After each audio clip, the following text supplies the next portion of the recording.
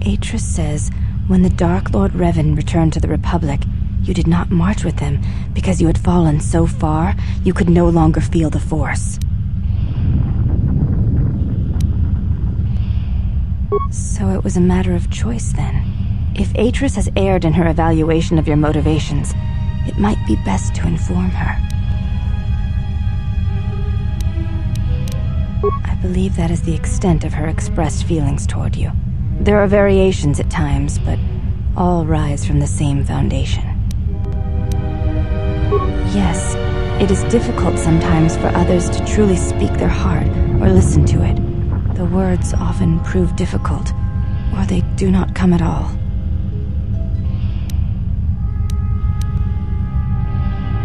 Without having seen you and Atris fight, I cannot say. Battle is a pure form of expression. It is heart and discipline, reduced to movement and motion.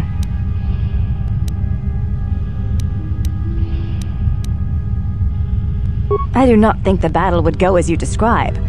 But in essence, yes, in battle, the words are swept away, giving way to actions. Mercy, sacrifice, anger, fear. These are pure moments of expression.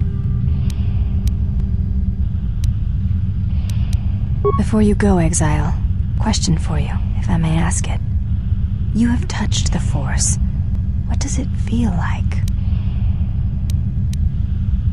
Please, I wish to know.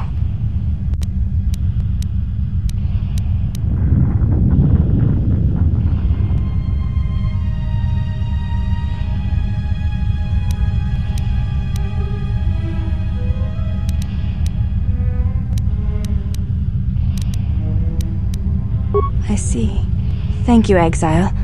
I appreciate you sharing your knowledge with me.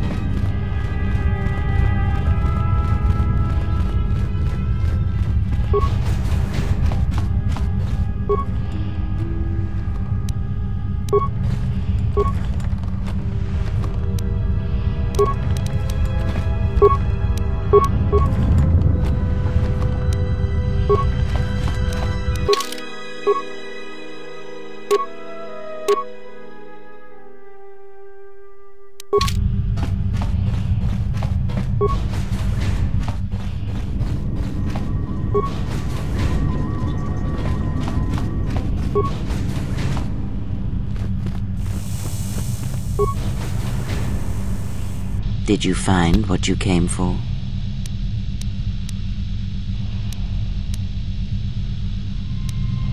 There was something from your past here, something unresolved. I feel we did not come to this place by chance. You were led here. This woman who resides here, she did something to you once, something that hangs upon you still.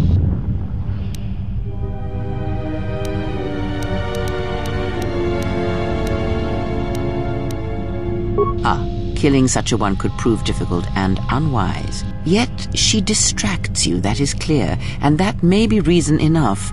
Such distractions could prove fatal against the enemies we face.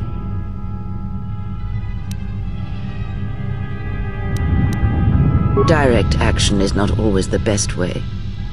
It is a far greater victory to make another see through your eyes than to close theirs forever.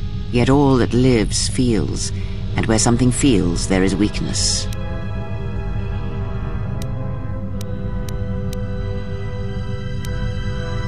Why you, of course. You are the gravity around which all her actions rotate. You exert a stronger influence than you know.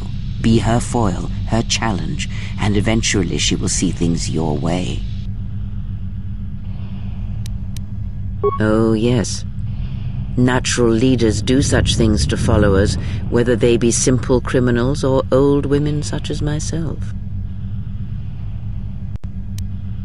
Very well, let us depart.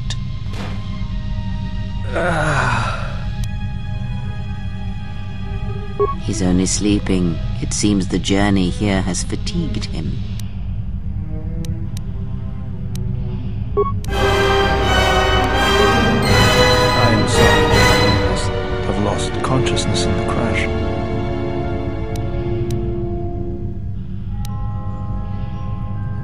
I will, General. The attack was unexpected, but I will not let down my guard again. What is this place? Where are we? Of course, General. If you wish, I may travel with you or join you at the ship.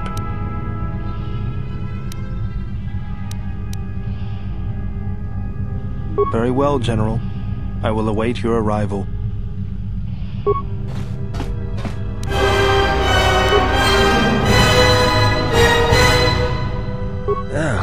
Hey, you're back with us. We were just on our way to rescue you from those ghost women when, we got locked up.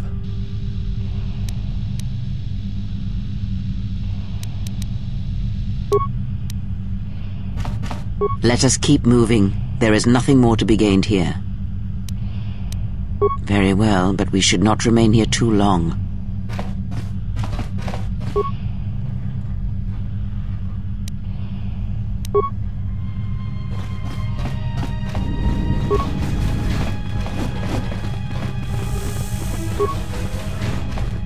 Why have you approached me? Do all these women look alike? Not like I'm complaining, I mean, it's interesting. They are Ichani. It is not unusual for their children to share similar features from the same parents. If you have a reason for approaching me, speak it. Your ship is stored in the hangar. Atris has given you permission to leave this place and not to return. You may ask...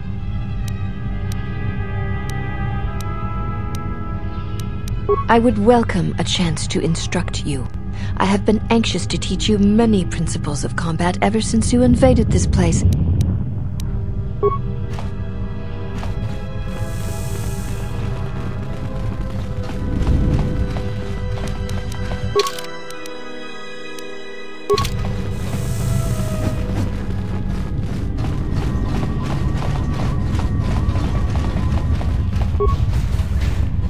Well, if it isn't the one who stole the Ebonhawk. Not so smug now, are you, you little thief? Don't be a fool. Atris stole the ship and the droid. Says you.